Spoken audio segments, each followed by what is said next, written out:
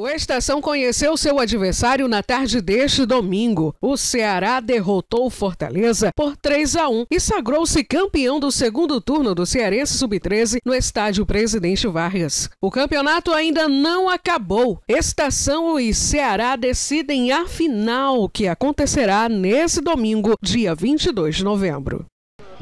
Fez o levantamento na área, lá dentro tá o Robert, tentou girar no meio de dois, brigou com a defesa. Rolou mais atrás, o chute de primeira, olha o toque! Gol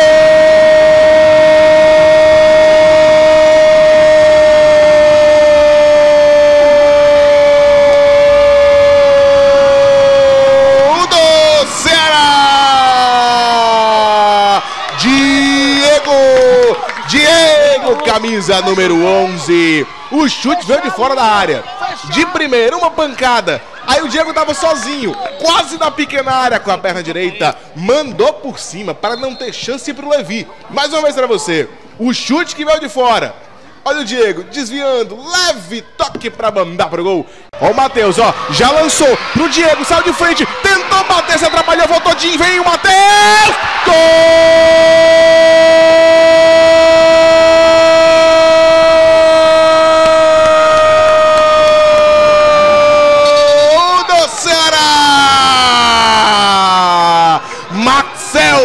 Maxuel, camisa 8. O Diegão se atrapalhou, mas aí o Maxuel vinha, encheu a perna direita para mandar para o fundo do gol. O Levi chegou a cair, mas não conseguiu fazer defesa. Mais uma vez para você. O Diego errou, mas deu um toque de calcanhar, ajeitando para o Maxuel. Chega, fez o domínio, mano a mano com a marcação. Vai embora o Diego, fez o cruzamento. Pedro! Da trave, voltou Levi! Gol!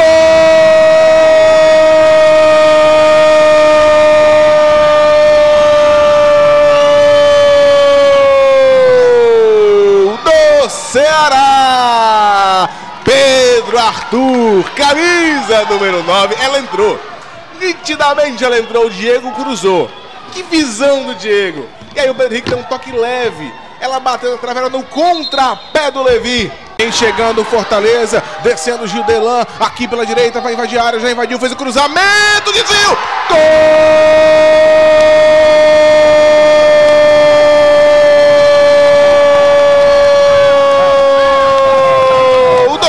Fortaleza! Aos 2 minutos de jogo no segundo tempo, o cruzamento do Gildelan levantou o desvio para o gol do camisa 11, Cauã, para diminuir o placar. Cauã, aproveitando o cruzamento, Gildelan que veio da direita, manda pro gol.